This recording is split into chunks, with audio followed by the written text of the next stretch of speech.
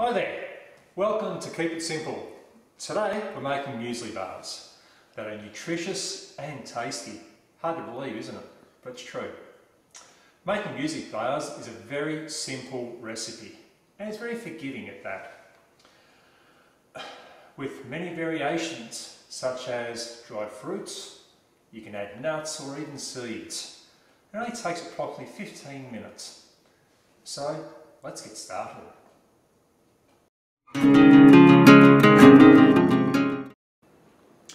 Welcome back. What we need is a quarter cup of honey, a quarter cup of butter. You can use peanut butter, but I prefer butter because I find peanut butter is too greasy and oily for me. Personal preference, it's really up to you. 1 cup of chopped almonds, that's just roughly chopped. Do it any way you like. 1 cup of, and for me I'm using apricots. So 1 cup of cut apricots, 1.5 cups of oats, which we're going to roast those with the almonds because I just like the extra added flavour it gives. Cranberries, chia seeds, coconut and cinnamon. Sounds good, doesn't it? Now if you're feeling really naughty, which I am sometimes, especially when my wife's not around, I like to add chocolate drops. It really gives that extra bit of a crunch to it. In addition, you'll need a large mixing bowl, a spatula or a big spoon, whatever you want, a tray with some baking powder or parchment powder, and a cup or a glass, or in this case I'm using a water bottle to help condense or compact the muesli bar when we get to that point. And we'll talk about it later on. Now if you didn't catch the ingredients or the quantities, don't worry about it. It's all in the directions in the comments section below. Let's add the ingredients.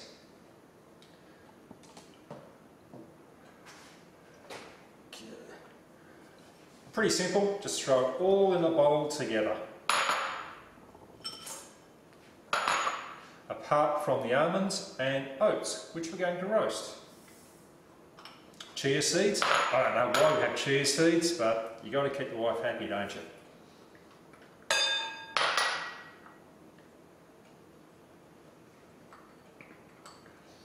And something extra, yeah, a bit of a nut mix. There we go. Okay.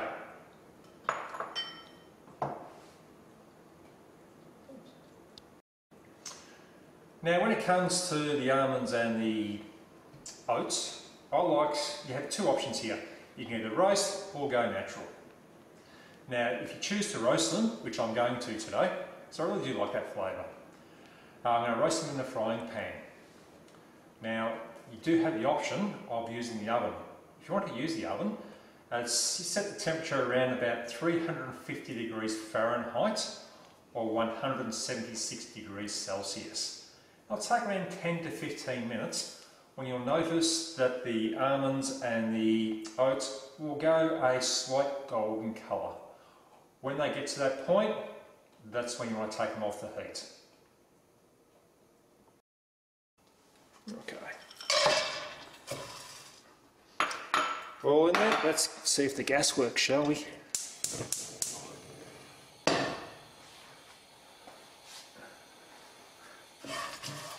Right, give it a bit of a stir, mix it up a bit, get a nice even spread. Alright, we'll come back in around 10 minutes and we'll check it to see how it's going. So while we're waiting for the almonds and the oats, we're going to start now cooking or melting the butter and the honey. Get that ready for the pot. Right.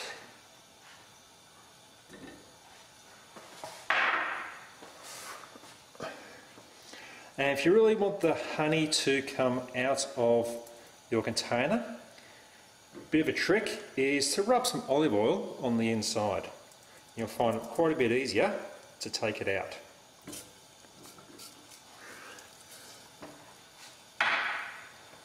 Now just give that a nice stir. Turn the gas down a bit, we don't want to burn it.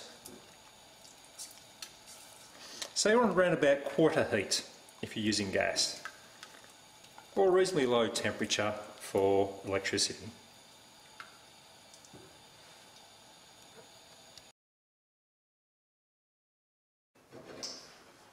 Welcome back. Okay, the almonds and the oats are nicely glazed, nicely roasted, so we add those.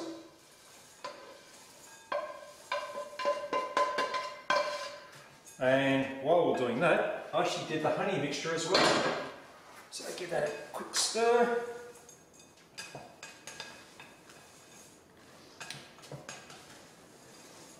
Get it nicely combined.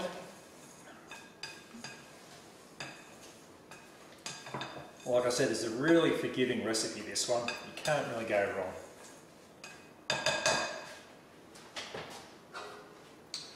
Now with the honey mixture, honey butter in this case, so it's much like water.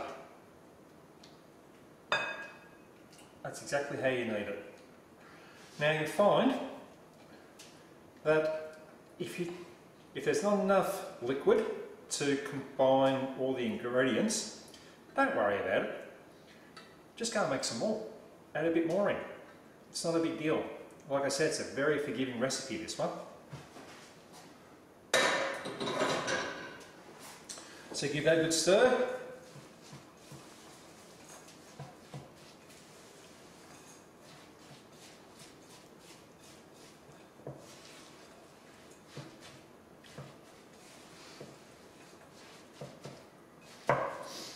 And you'll know when it's all combined because it'll start sticking together. And you should see a nice silver gloss coat across the top.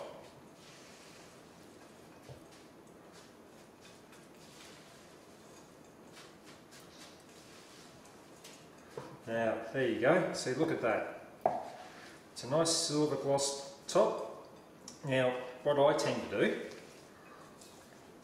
your preference, is give it a taste test. Any good cook will do a taste test of their desserts or muesli bars before you go any further.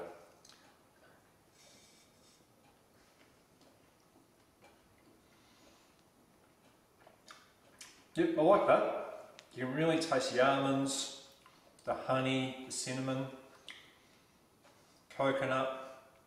Yeah, it's a really good mix. I think this is going to go down quite well. Okay, what we need to do now is spoon it into the tray.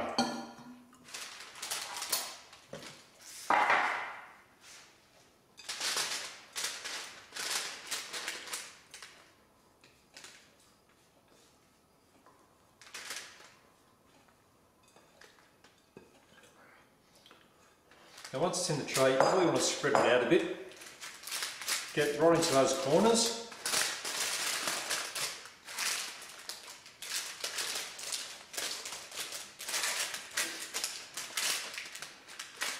Now you have various options here, how you want to do this. The way I like to do it is I put another sheet of parchment paper over the top. Voila! First I press it down around the edges and in the centre.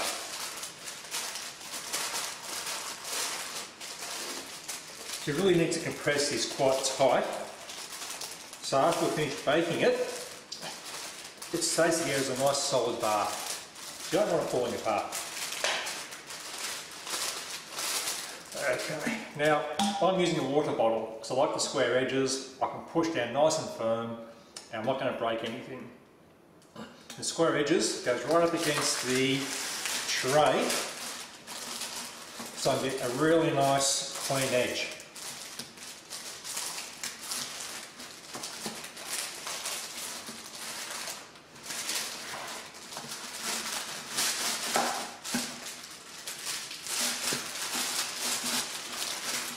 So when you press down, just so it's gradual and work your way down so you can get it nice and tight.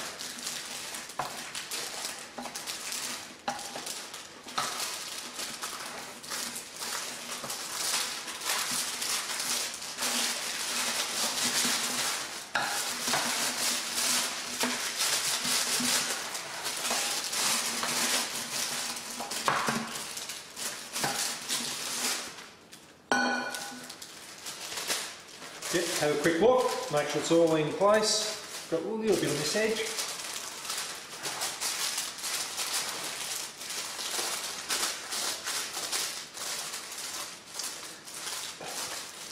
Okay, that is ready for the oven. Look at that, doesn't it look good? So we need to preheat the oven to about 150 degrees Fahrenheit or 175, 76 degrees C. Once we hit temperature, in the oven for around 25 to 30 minutes until it goes golden brown. Ovens are different, so really monitor it, check it every 10-15 minutes, see how it's going. So we'll come back once it's cooked and we'll go to the next step. See you soon. Welcome back. We've had a bit of a time lapse go on here. So I've cooked the muesli bar and cooled it down.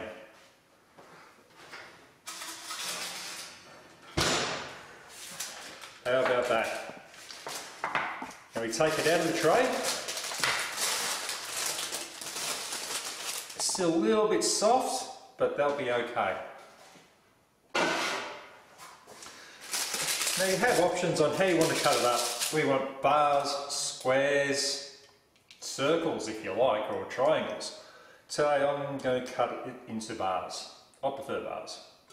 Any width you want, it's up to you. So I'm going to cut them around about 2 centimetres wide by about 5 or 6 centimetres long. So cut strips first.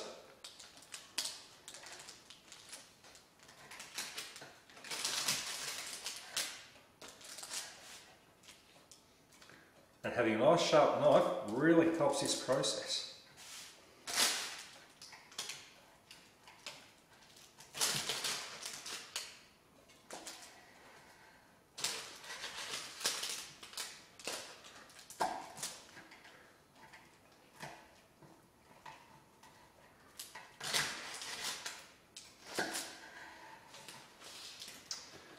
Now once you finish cutting them up, look, because there's no preservatives in these, they will last in an airtight container for about 5 to 6 days before I start going stale. So it's worth eating them reasonably quickly. So you get nice, soft and tasty bar. When they're stale, they don't taste too bad, that's alright too. Okay. Since this one's a bit wider, we'll cut those down a little bit, make them more into squares.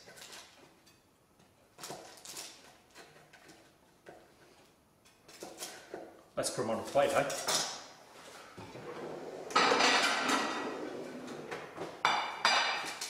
Alright, look at that, isn't that good?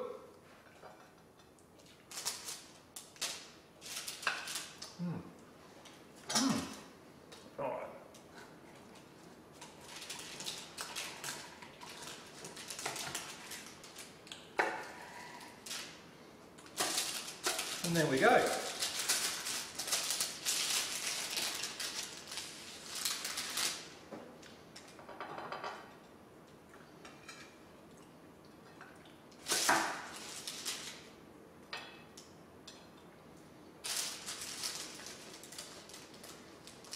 little bit warm, so a bit crumbly. Then we'll leave the rest on there for now. So thanks for watching how to make muesli bars. I look forward to reading your comments in the comments section below and let me know what you think of the recipe. If you enjoyed watching this episode as much as I enjoyed making it, hit the subscribe button, give me a thumbs up and keep on watching. Now, In this episode, I made a couple of mistakes. See if you can pick them up and drop them in the comments section and we'll see how we go. Now, those people who subscribed to my last video, how to make butter, which is my very first YouTube video, thanks heaps. It's going well. Now, for those subscribers, I have a special treat coming up. It'll be a two-part video. The first part will be on making sugar-free tomato chutney, and the second part will be Moroccan spicy sausage rolls, which the tomato chutney will complement beautifully. So I'll have those out in the next 5 to 7 days. So thanks again, and I'll see you soon.